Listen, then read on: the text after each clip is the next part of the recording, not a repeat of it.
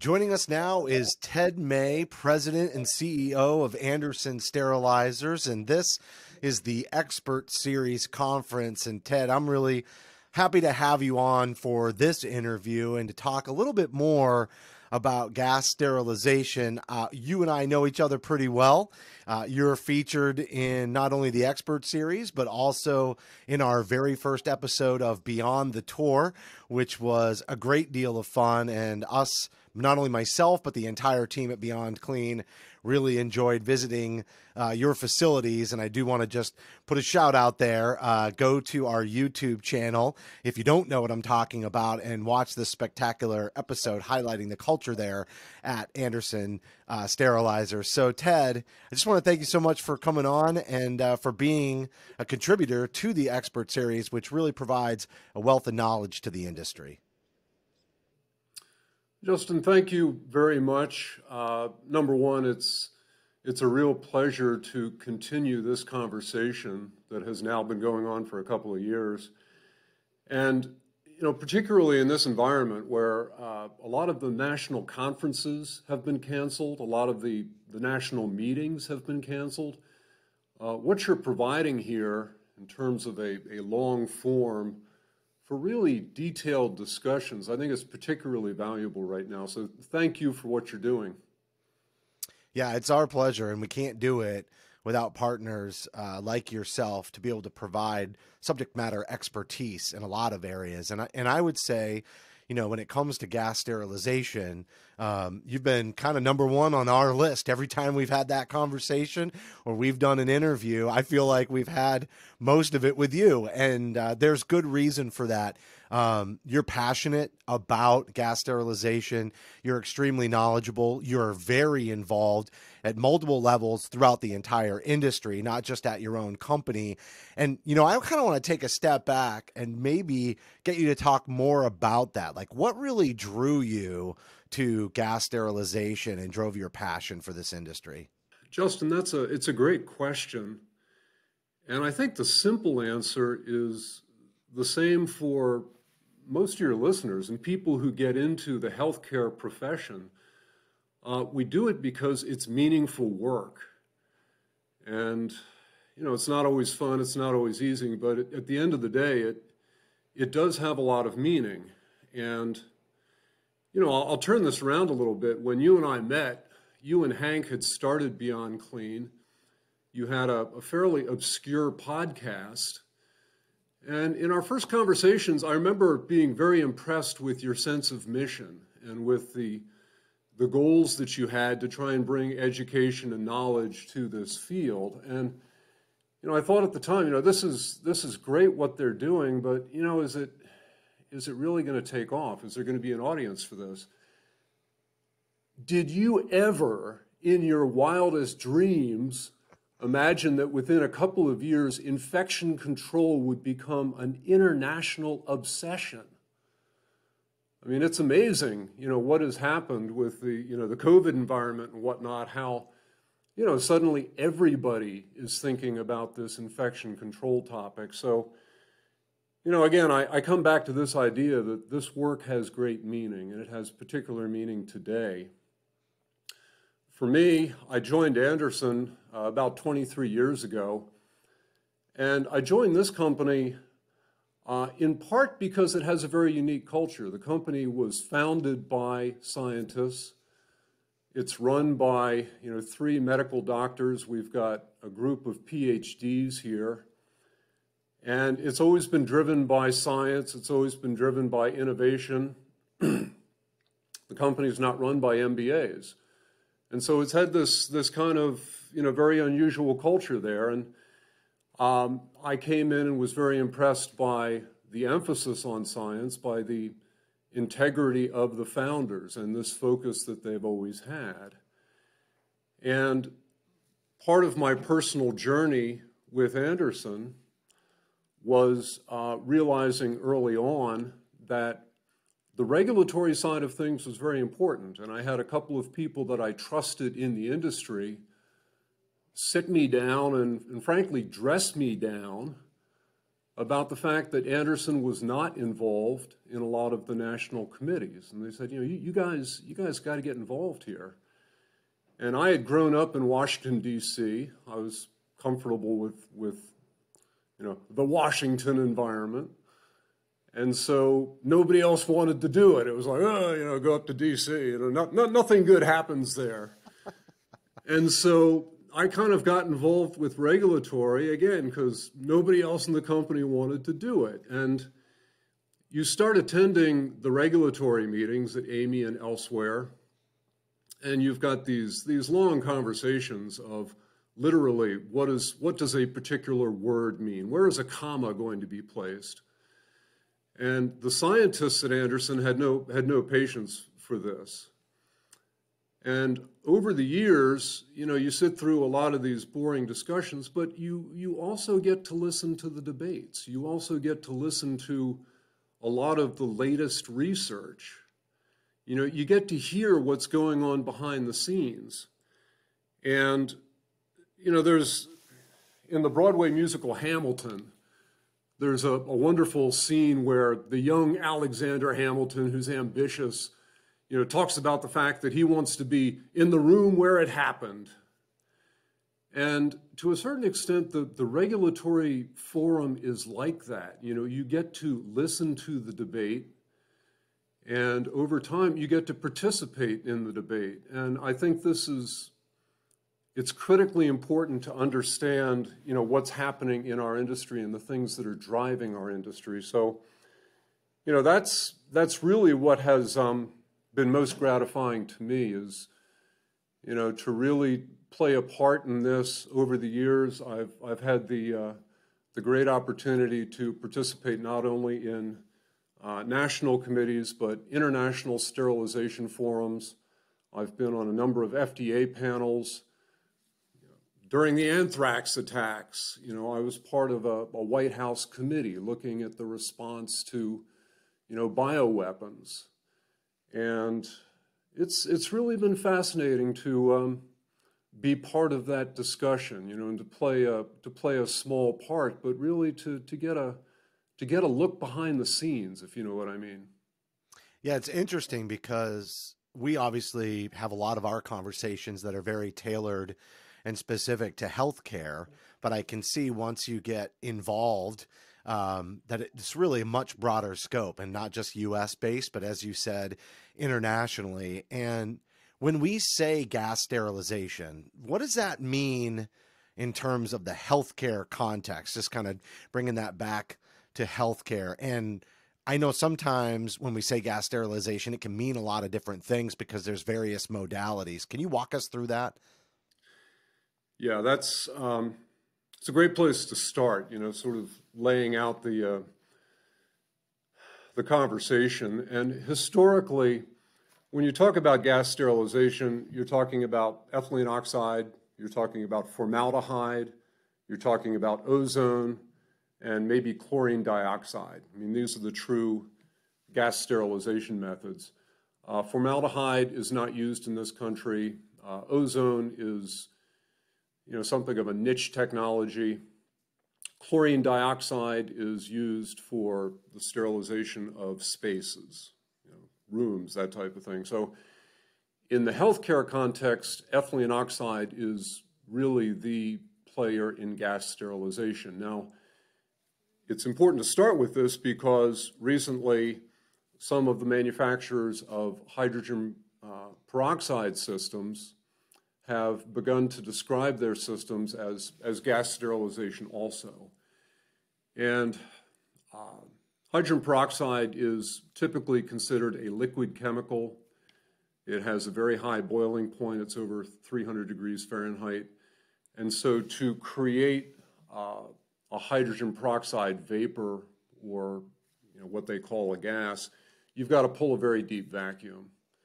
And so while it's called a gas sterilization process, I think that ethylene oxide is the only true gas sterilization method in the healthcare setting. And for the purposes of this conversation, I'm going to be talking about ethylene oxide to eliminate any confusion there. One of the things that always comes up I would say in discussions with frontline technicians and managers, a lot of the time we've got different instructions for use, right? And so, not necessarily going down that road of validation, but when a device comes to market, it's got instructions for use, but then there's already equipment that's in the facility that has instructions for use about how to use that equipment to either high-level disinfect or sterilize the equipment.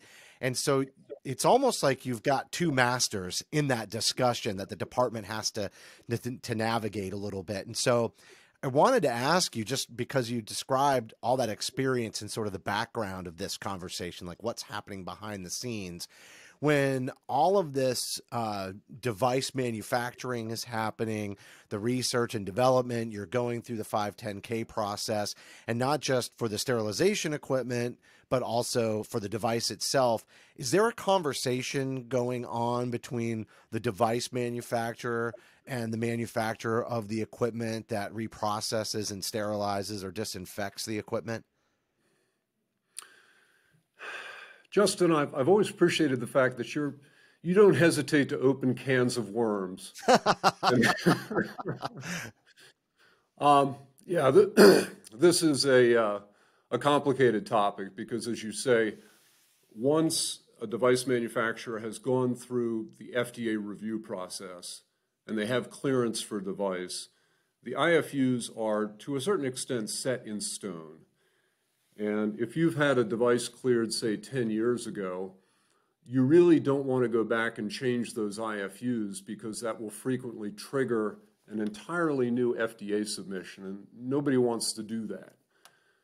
FDA's requirements and expectations tend to evolve and increase over time. So if you've got a clearance, you want to sit tight.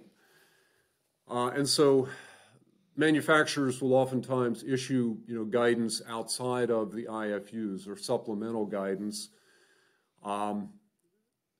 It's a little different when you're talking about new devices. And increasingly, we're working with a lot of medical device startups, companies with innovative technologies that do come to us early in the process. And they want to see, number one, is the device compatible with ethylene oxide? How effectively can it be sterilized? We wish that more companies were doing that. And, at the regulatory meetings, there's a regular parade of sterilization manufacturers going up to the device manufacturers saying, please, could you, talk to us earlier in the process? And I suspect there's going to remain a happy tension there for the time being. You have to think that it is beneficial to the device manufacturer to do that, because once it gets out into the market, especially from the sterile processing perspective, having all of that vetted and being in alignment as you went through the 510K process, it just gives you more options and it gives you more consistency when you deliver the product. So I think I'm hearing you loud and clear. You're telling us that that would be a best practice. And from your perspective, the equipment manufacturers for reprocessing and sterilizing that are trying to be as proactive as possible to engage the device manufacturers in that process early on and to encourage that. That's right. That's a good summary. And we're talking to a lot of infection control professionals here. One of the points of contention, and I know you've seen this, is that device manufacturers, endoscope manufacturers, increasingly are coming up with IFUs that are so complicated and so lengthy that clinicians are saying, look, this just is not practical. The IFUs are going on to 100 pages, and cleaning requirements are so lengthy that they're saying we can't do this. And so I think that there will continue to be a conversation, and a somewhat contentious conversation, between device manufacturers whose instructions for reprocessing become more and more complicated to protect them versus the central sterile professionals who are under a lot of time pressure, as you well know, and may not be able to perform, the lengthy steps that are being suggested for them. And there's not a happy answer to that right now. Yeah, and with a greater degree of variability, it does make it, I think, more difficult to remember the nuances from one device to another. So we all know that with standardization comes efficiency. And you mentioned being on the AMI committees, and I know they have a standard kind of format for writing up those instructions for you. So it does sound like there's good work that's being done to try to continue to move the industry in that direction. So this is the Expert Series Conference, and I do want to point out one of your recent articles on the Expert Series where you talked about gas efficiency. And so without kind of telling everybody what the article was about, I'd like you to tell us more and introduce the audience to that concept if they didn't read your article, and also really clarify why this concept of gas efficiency is and should be very important to sterile processing professionals. That's a great question, and it really goes back to some misconceptions about ethylene oxide. And by misconceptions, I mean that the people that are running SPDs right now, the infection control professionals, think they know about ethylene oxide. They think they understand ethylene oxide sterilization, and they do, but a lot of the images that they have of ethylene oxide sterilizers were created, back in the 90s and the early 2000s. The large chamber systems running off of large tanks, and these systems had some well-known problems, and many facilities have gotten rid of ethylene oxide because of the very legitimate problems with these, large tank-based systems. And so a lot of the objections to ethylene oxide regard a system and a process that doesn't exist anymore. Those systems are all off the market. Hospitals are not using them. And ethylene oxide technology has advanced, very significantly. We like to talk about, ethylene oxide and compare it to cars.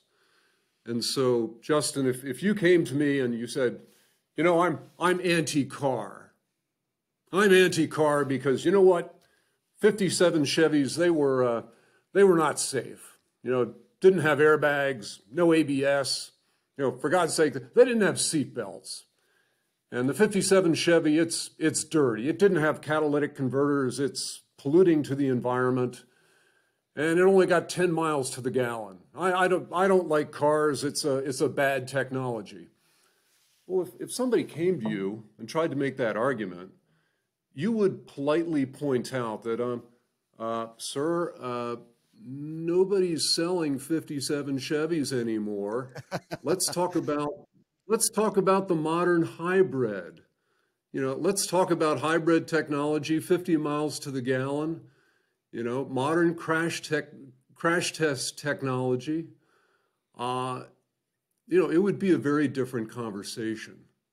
And that's the point we're trying to make with ethylene oxide, is that ethylene oxide has advanced dramatically. And the modern 21st century systems are just night and day different from the ones that people think of and the ones that they may have been using earlier in their career.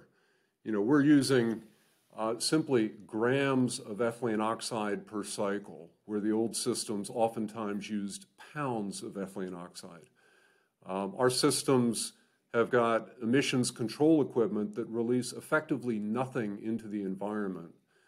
And so the comparison with a modern hybrid, I think, is apt. And that's why we focus on efficiency, because it makes the system safer and it makes it much more environmentally friendly.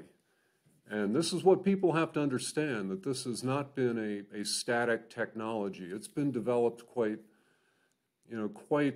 consistently. And I would take this a step further, if I may. the hydrogen peroxide systems that most hospitals are using now were developed in the 1980s. They were cleared by FDA in the 90s. This is now 30-year-old technology. The latest Andersen systems, the latest ethylene oxide systems were cleared by FDA 2 years ago. You tell me which is the newer technology, which is the 21st century method. And that's, again, that's why we try and focus on efficiency, to get people to reconsider what they think they know about ethylene oxide. Yeah, I really love that car analogy. And the reason I say that is because in addition to how you described it, a vehicle gets you to your destination. And with newer models and newer technology, you can get to that destination in a more efficient way, in a more environmentally friendly way. And I've heard car analogies before, but this one is probably the most appropriate and really describing or illustrating, I guess is a better way, the concept that you're trying to get across around this technology. And when we talk about that destination, one of the things, and you mentioned this already, that even outside of healthcare, just the awareness, right, of infection control has just risen to whole new levels. Things people never understood are starting to creep into our daily lives and our conversations on an ongoing basis. And a lot of education just in our society has been required as a result of that. But one of the hottest topics was superbugs and outbreaks. And I'd venture a guess to say that, at least in healthcare, that was one of the hottest topics prior to the pandemic. And so I wondered if you could tell us, as it relates to superbugs and outbreaks, where does gas sterilization play a part? Wow, that's really something we could do a completely separate series on. The CRE outbreaks that occurred in 2015 were something of an eye-opener across the industry. I mean, there had been superbug outbreaks, and to be technically correct, outbreaks of multi-drug resistant organisms. But in 2015, you had close to a dozen facilities across the country that experienced these outbreaks, and a great many patients were infected by scopes that carried these organisms. A great many patients died. And the key thing that a lot of people don't understand about the 2015 outbreaks is that when FDA and other investigators looked into them, people were doing things correctly. They were reprocessing according to the IFUs, the equipment was working, people were following instruction. You couldn't blame this on operator error. They were using high-level disinfection, and the bugs were surviving. And that's when FDA scrambled and released their 4 supplemental measures. One of these supplemental measures was the use of ethylene oxide sterilization. And a lot of people at that point had kind of conveniently forgotten about it.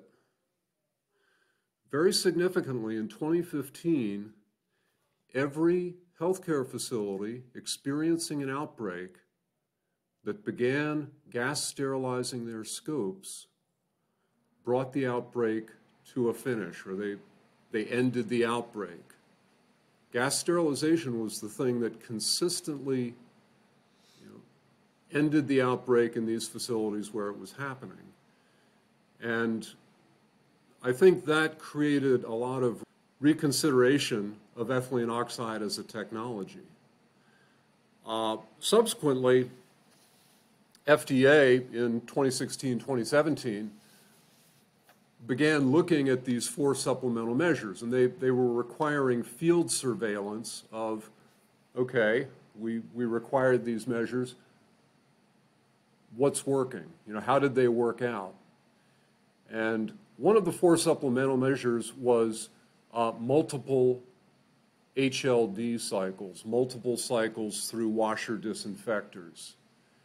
And one of the things that the field surveillance showed was that multiple cycles of high-level disinfection did not work. It did not consistently get rid of these organisms. The field surveillance indicated that ethylene oxide of the 4 methods was the most consistently successful. The FDA conducted validation studies. These are laboratory tests. And the laboratory tests of the 4 methods showed that ethylene oxide was the only method of the 4 that consistently resulted in complete microbial inactivation, i.e., got rid of the superbugs. And this is very powerful data. And it really, to our way of thinking, it's changed the nature of the debate. And we'll get more into that, but this was a game changer. And obviously, the 2015 outbreaks had to do with duodenoscopes. And there were a lot of people that said, well, it's kind of a specialty scope. This is not a big deal. Well, in 2017, you began to have similar outbreaks with bronchoscopes. And recently, in the last year, you've begun to have similar outbreaks with urethroscopes. And FDA has come back and with these other scope types said, well, you should really use one of the 4 supplemental measures with these scopes too. And so this problem is not going away. If anything, it is expanding. And I think this is changing the nature of the conversation that we're having. Yeah, because bacteria evolves. And so its whole goal is to continue to thrive and be able to meet the challenge of the conditions or the environmental conditions. And when we're trying to achieve kill, is to survive that. And they get stronger as a result of that process. And that's why it's not going away. And I don't want to steer away from this, but I do want to talk a little bit about chemical monitoring, because I feel like this conversation always comes in sort of parallel when we're talking about gas sterilization especially, but I think it's an even broader conversation than that. But what is your thoughts on the role that chemical monitoring should play in gas sterilization? And if you want to say all forms of sterilization, by all means, take it there as well. Okay, so frankly, I don't want to waste a lot of time on this one because to me, the situation is very clear. Hospitals, healthcare facilities have a responsibility to protect their employees from known hazards. You know, this is captured in OSHA, the general clause, I believe it's 51A. You have a responsibility to monitor and protect employees from known hazards. And anyone who tells you that, well, we don't have to test for hydrogen peroxide, we don't have to test for peracetic acid, it's simply wrong. You are opening yourself to liability, you're opening yourself to OSHA complaints, OSHA citations. Both of the major hydrogen peroxide manufacturers have released studies showing that the other guy's system can release unsafe levels of hydrogen peroxide into the workplace. This is the hydrogen peroxide manufacturers. The data on peracetic acid is even more dramatic. And so, you know, the answer to this is just no. You must monitor, you must protect your employees. And we've known this in the ethylene oxide field for, you know, going on 50 years. Everyone else that's using alternate methods of chemical sterilization must monitor. I mean, let's be honest, any chemical that is an effective antimicrobial is going to be dangerous, period, full stop. You know, any chemical sterilant is something that you're going to have to test for. And I really just don't see that this is a subject of debate at this point. It's about managing potential exposure. And that's really what I totally get that. protecting employees from known hazards. Yeah, known hazards that don't necessarily present themselves right then and there in the moment, but over time. So, Ted, you said I have a knack for opening Pandora's box, baby, but we're going to get into a Q&A session here in just a little bit. I've got a couple of questions for you left before we do that, but this one really is kind of an open-ended one. But what are some of the myths that still remain prevalent in the industry today around gas sterilization? And I think you've alluded to a couple, but I want to spell them right out and bring them in. And partly because I think that those myths will tee up a lot of questions from the audience today. Okay, well, there's some that, again, I don't want to spend a lot of time on. The idea that ethylene oxide is an old technology, simply not true. Toxicity, you hear a lot of people talking about the fact that ethylene oxide is more dangerous than other chemical sterilants. Do your homework. Go to the OSHA website. Go to the NIOSH website. You will see that the comparative toxicity of ethylene oxide to hydrogen peroxide or peracetic acid, it's all pretty much the same when you get into the personal exposure levels. However, when you get into the IDLH, the immediate danger to life and health, the data is very interesting.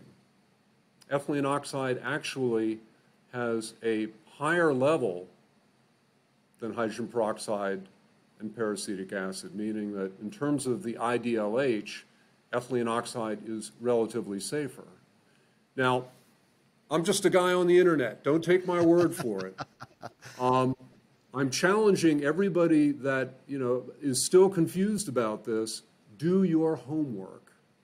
Go to the OSHA website, go to the NIOSH website, and you will see again, any chemical sterilant is something that you need to be careful with. And ethylene oxide is not unique in terms of its risks. There's a myth that I want to address, and it's not fair to call it a myth. I'd prefer to say it's a misconception, a contentious subject. And that is, the subject of endoscopes and the idea that high-level disinfection is good enough.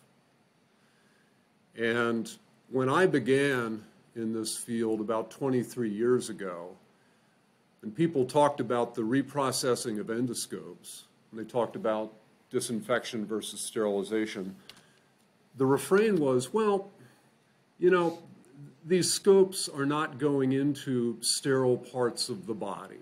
So why sterilize them? They're not going into a sterile body cavity for the most part, or they are traversing a non-sterile part of the body. And this is the refrain that we've heard literally for decades.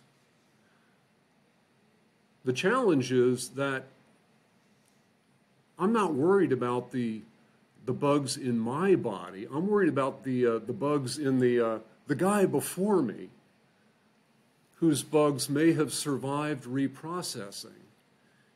And this is no longer a hypothetical concern. I think the outbreaks of 2015, 2017, and those within the last year have shown that this is a big issue. It is a growing issue. It is a known issue. And it's an issue that at the national level, when you go to these conferences, the debate is becoming quite heated. You've got researchers who are saying, look, we are finding these organisms every place we look. And you've got a growing chorus of national infection control experts who are saying, we really need to sterilize, all scopes at this point. Now, on the other end, you've got, hospital representatives who are saying, look, sterilization takes longer, it's going to cost more, we can't do it. And that's the nature of the debate right now is, the researchers who see the growing threat and hospitals who, are faced with the challenge of the logistics of trying to sterilize all of their instruments. And, this is a debate that we're going to hear more about. And I bring this up in the myths section because I really feel that this idea that high-level disinfection is good enough, it's no longer something that we can take for granted. It's something that individual healthcare facilities are starting to reconsider on their own. Yeah, and there's just been some updates in the industry from the experts, as you said, kind of pointing in that direction as well. You've done a really nice job with your analogy of telling us where we've been with gas sterilization and where we stand today. But I'm going to challenge you to exercise a little bit more of that ability of yours to paint this picture. And I'm going to ask you to be a little hypothetical in some respects too. I want you to paint a picture of the future for us, and specifically in regards to gas sterilization, but I think it's very connected to the conversation that we were just having a moment ago. But what do you see if you were to look into your crystal ball or, put on some glasses that can help you see into the future? What do you think is going to be coming up maybe in the next 5 to 10 years? Okay, well, thank you. My crystal ball is not particularly good, but I think there are certain things that we can say with certainty. Number one, I get the question periodically about, okay, ethylene oxide. You're saying that we should, replace all of our sterilizers with ethylene oxide. And, back in the day, 20 years ago, you would walk into SPDs and they would have a bank of autoclaves and a bank of ethylene oxide sterilizers. And, those days are gone. Today, the modern SPD is going to have a range of technologies available to them. There is a very powerful role for hydrogen peroxide. It's a very fast method. There is a role for the peracetic acid washers. Autoclaves are not going away. And, that said, I think that ethylene oxide is going to have a role also. The modern SPD is going to be faced with a wide range of challenges, a wide range of pressures, and they need to have a lot of tools. To strain a metaphor, we sometimes talk about sterilization like golf. You don't go out, on the golf course saying, well, what's the best club? I'm going to bring my best club out and play golf. You go out and you've got an entire bag full of clubs, and you take out the club that is appropriate to, where you are on the golf course. And I think this metaphor works well for sterilization, that the SPDs of the future are going to have a range of tools available to them, and they will use the best tool available for the challenge that they are facing at that point. As you said, the challenge of multi-drug resistant organisms is not going away. And the latest data is not only concerning, it's scary. These bugs increasingly are resistant to the antibiotics of last resort, which means you catch one of these and there is nothing that the hospital can do. I mean, this is really concerning the people that study this at a high level. And as the endoscope debate continues, I have a question for people in SPDs. I have a question for infection control professionals. And it's a very personal question. And that is that if an instrument, an endoscope, is going to be used on your mother, it's going to be used on a family member, which would you prefer? A sterile scope or one that's been high-level disinfected? And if you answer that question honestly, you get a sense of the direction that the industry is headed in. And I think that's something that is going to resonate over the next couple of years. And if that question doesn't resonate, I hate to say it, but some of the lawsuits that are developing from some of these infections are also going to drive this process. The modern ethylene oxide sterilizer is a small tabletop system. It's got a small footprint. It's easy to install. It's easy to operate. There is no excuse that the modern SPD does not have this essential tool in their department for those most critical scopes and for their most vulnerable patients. And Justin, that's something that I'm passionate about, and I believe that's one of the directions that the industry is headed in. It's a really important message, right? Is doing everything that we can, and not trying to say putt for birdie with a driver instead of a putter. And I want to kind of just tie this to one last thing. I'd be remiss if I didn't bring this to the table as well, because you said my crystal ball isn't always that good, but the truth is, that you're seeing the data. What you just described is some things that are happening now that give us some clues to what we might see in the future. And I know that really is what drives innovation. There's a sense of we have to anticipate. And so what innovations, or what is the focus of innovation today based on that anticipation of where we're headed? Wow. That's a great question. That's another subject for a future podcast. One of the AMI committees that I belong to is alternate sterilization technologies. And there are a lot of very bright people working on some very innovative, potentially disruptive technologies that are in the pipeline. And not all of these are going to work out. A lot of them are in the trial phase right now.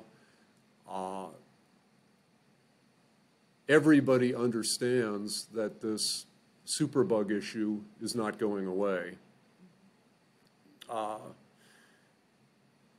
It's hard to say, which of these technologies is going to work out. From what I've seen, there are a number that have promise. They'll be coming online in the next couple of years. I'll say this as a manufacturer of a modern ethylene oxide system. None of them has the track record and the proven reliability of ethylene oxide. None of them have the full range of compatibility with different materials that ethylene oxide has. And to a certain extent, none of them have the track record of mitigating potential risk. Again, ethylene oxide's been around for 50, 60 years. We know how to protect employees. We know how to reduce emissions to the environment. And so I'd say that, again, there's some very, very interesting alternates that are going to be coming online. They're going to have to go through their own teething process in terms of, safety testing, efficacy testing, and these things don't happen quickly. All right, Ted. Well, this was a great interview, and I appreciate your honest and candid responses to the questions too. I never feel like you're holding anything back, and I think that's really important. And I do have one other surprise for you before we go and get into the question and answer period.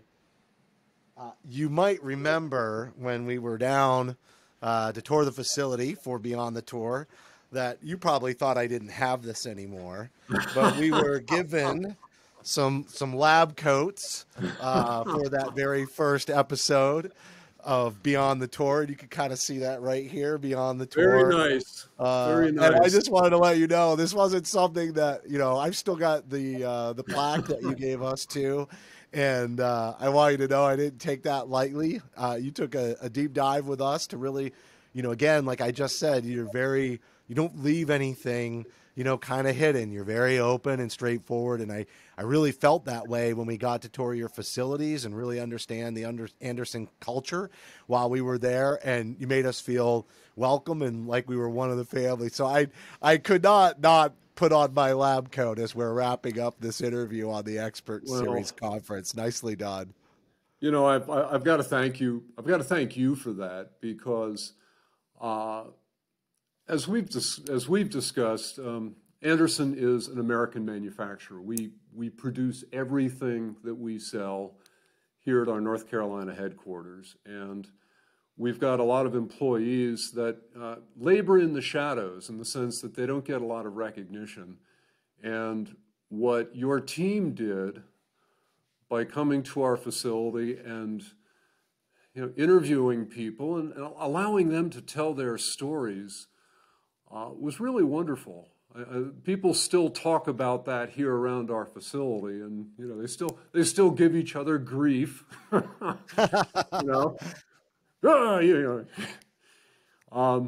But thank you for that, and thank you for, you know, shedding light on a part of the industry that doesn't get enough recognition. The people in Central Sterile, the people who are building the equipment, the tools, you know, that make the sterilization of devices possible. So, again, I think you guys are doing great work, and we got to have you back. Yeah. I can't wait. It'll definitely be long overdue.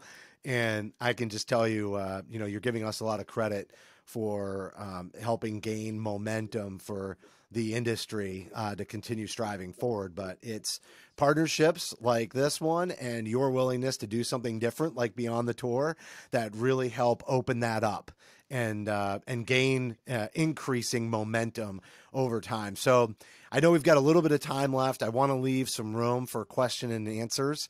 And so I think we're going to get right into that here in just a minute. Fantastic. Justin, thank you very much. Thank you, Ted.